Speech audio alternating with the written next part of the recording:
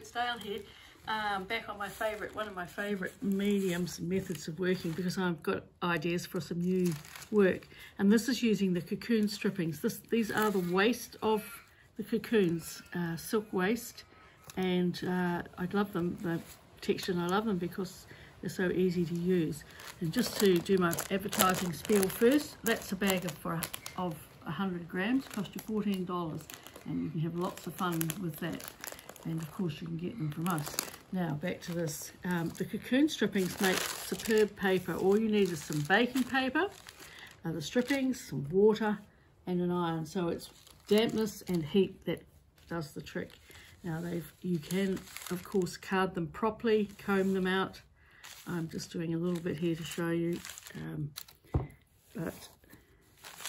you can fill them up later. So you want to do a fairly light little piece first, and you can always fill in the gaps later on, but you can put them through your little carding machines or whatever you're doing.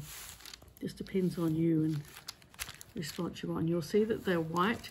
Now the reason that they work is because they have inside them, they are raw materials, and they possibly would have just been wasted in the past, I don't know, but they've got the natural glue or sericin in them. So when you do this, which is to apply some heat, some water I think, the water supply is a bit low today, and cover it with another second sheet of baking paper, and then iron them. Doesn't take that long. I just do the same both sides, and you lift them off. They always say to let it cure, but basically you've got a sheet of silk paper. Now there's little holes there, and it may be that you want now to fill in the gaps with more fibres, but as it stands on its own, it's quite a lovely little piece. And onto that, you can colour it. I usually do the colouring afterwards. I can spot colour and things. I never use anything like an acrylic paint, because the acrylic will just sit on the top. So I use a water-based paint. I use my sprays, of course. But then onto that, you can add all sorts of other things. Now, not long ago, it was our wedding anniversary. So let's just pop. This is a print on silk organza, extravaganza from Jagard. And I've just printed our little photo of the two of us. That's 53 years ago for those who missed it. And I'll put it back down, and I'll just wet it again, and let's see what happens to the image. It's been printed through the inkjet printer on the extravaganza. And we'll just iron it. Now if it works, we need to use it in something, a little piece. There. And here it is. Not quite, needs a bit more water. Like I said, my water bottle's playing up, but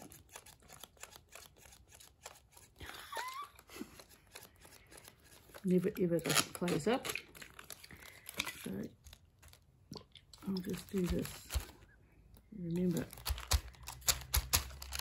creativity's the base of all of our activities. So you pop that down there, give it another iron, and normally they'll say to let it cure, and you don't want to start working on it when it's wet, because having done that, you can, as I said, you can colour it,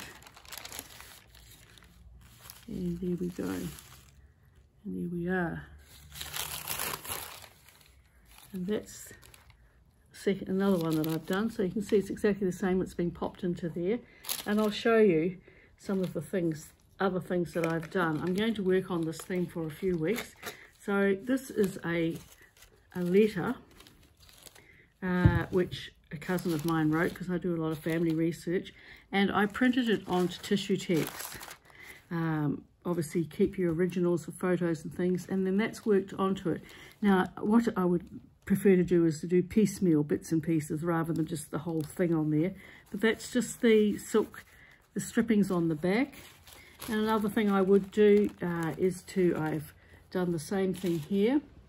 I've put the strippings down, and on top of it I put a Tissue Text printing. It's about my family, and over the top of that I've put, in this case, Magellan silk, which is lovely and fine, and that just gives that top bit, that's all, you see it there, works in well, because it's just the glue in the fibres that glues everything together. So that's just my first little thing, and I'll just show you here what I've done, because I'm going to come back and keep working on it. And these are just some little ones I did. This is my mother from years ago, and a photo I printed, some scrim that I put on, some lace that's all adhered to it, and then lots of stitching, so it's just a little memento. And again, with my grandmother, this is something I had stitched, scanned, printed. That's part of a serviette, and you can write on the Tissue Text, and that's part of that letter there, and some lace again. So if that's given you a few ideas, come back and see me again and see what else I'm going to be doing. So have a great day. See ya.